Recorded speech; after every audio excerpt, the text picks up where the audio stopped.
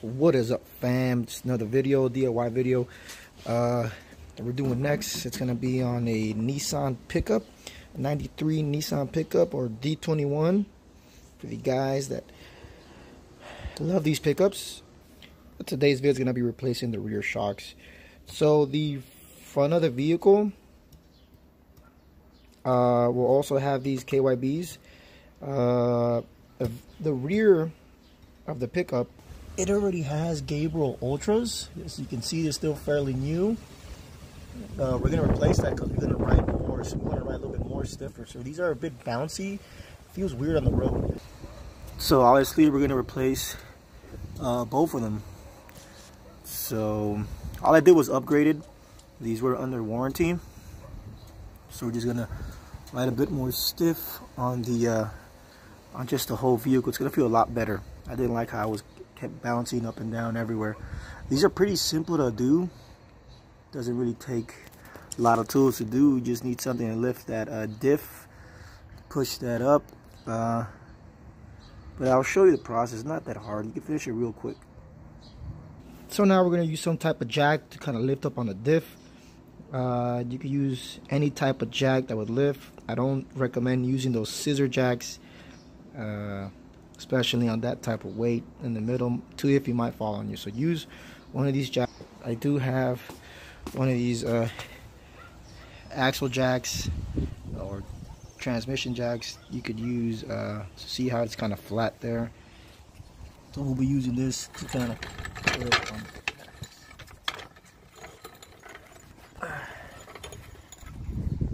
So it's a bit of an angle. Now you could use the axle part of the differential, but I won't recommend it. You could use one of the other jacks to kind of lift from there. Or what you could do is you could push up from the shock itself as it goes up. As it goes up, then you might want to add like a jack stand right under it right there. But let's go back to doing that. Another way to lift it would be grab that jack, you lift from that end. We're just doing one side, so you kind of drop the tire down a little bit, but you lift up. That's gonna, I guess, not expand or move away the chassis from the diff, and that moves the entire shock. So the shock is fully expanded, which makes it easier for you to kind of just unbolt right there, you know.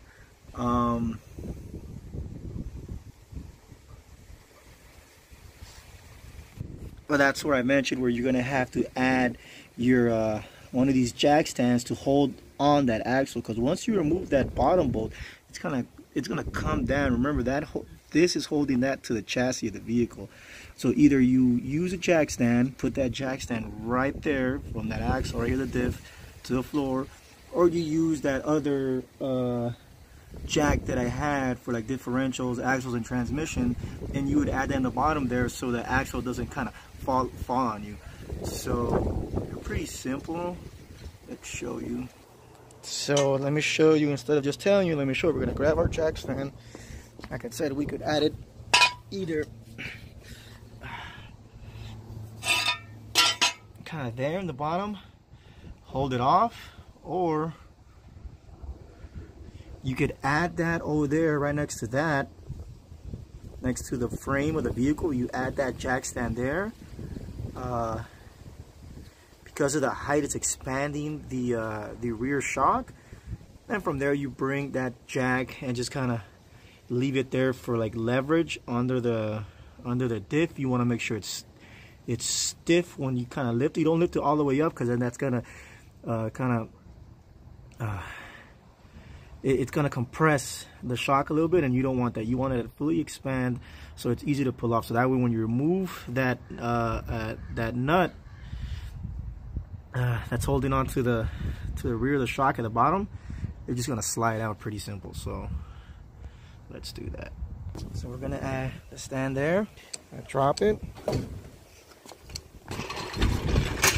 See how that tire is just barely lifted off the ground? Stands over there.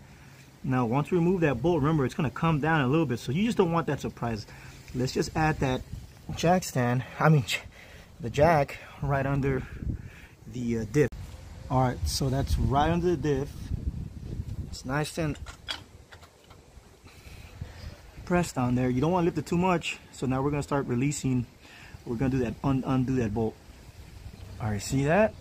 That's snugged on there. That's really, the diff's not gonna fall because of that jack that we have. We have that stand over there. This is expanded all the way. Pretty simple. We're just gonna loosen that up. Try to use protective eyewear when you can, when you're under the vehicle. There's a lot of dirt and debris that might fall in your eye. You don't want that. Sometimes it might be stuff that actually might make damage in the long run. So just put these on. So there's a size 17 millimeter socket to loosen that up. Just go slowly. There you go. Loosen that up.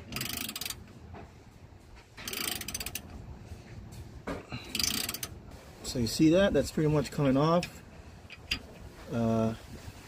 That's already loose. So from there you can just kind of tap it and it'll come out.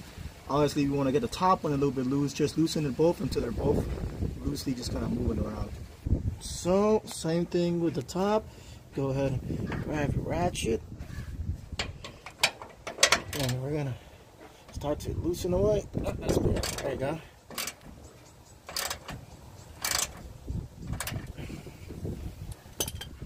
So now they're both off, and then just go ahead and try to smack it off or move it out the way. So I used a mallet to kind of just smack it from here. I had an angle, boom, boom, boom, smack it. You see, and it just falls down. Pretty much simple, see? And all I gotta do is just slide from right there in there. See, it's not so hard, guys. Don't be afraid. You know, just like I said, safety first. Keep one on the chassis, deal under the diff, and it's not gonna give you a big surprise. You see these gearboards are actually still pretty new. So yeah, we're gonna return these. Had these under warranty, and I just upgraded to these KYBs. So you start with the first. Start at the top. Go ahead and try to slide that in, wiggle that in.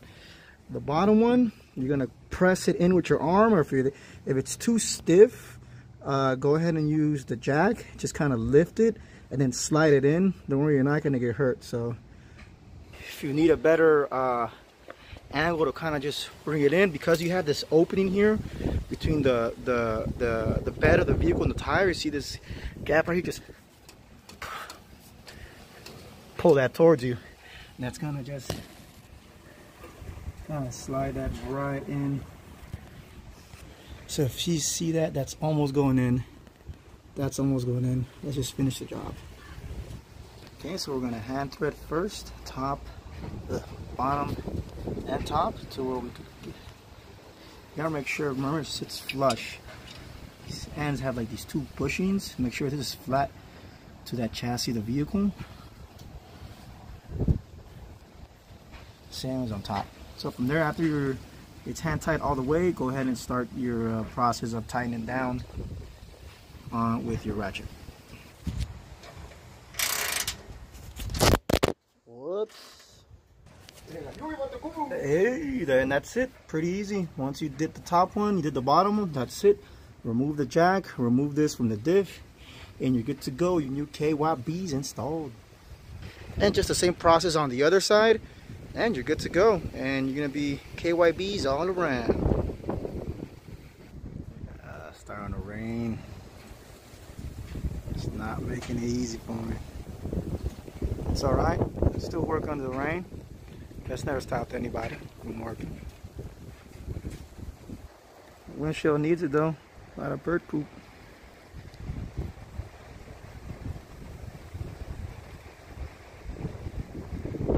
And same process on the other side. The jack right under the diff. The stand over there at the front of the vehicle. This one's a little bit more easier here in the front. There you go. Just start bolting off. Put it back on. That's it. As long as you have this, you're secured. Nothing's gonna fall on you. So you're good to go. And that's how you place the rear shocks on your Nissan pickups, and if not mistaken, most pickups that had these leaf springs. Pretty simple. All right, thanks guys. Like, subscribe, let me know what you think. Keep up the comments, likes, any other suggestions, we'll just kind of toss it in the comments. Thanks, have a good day. Peace.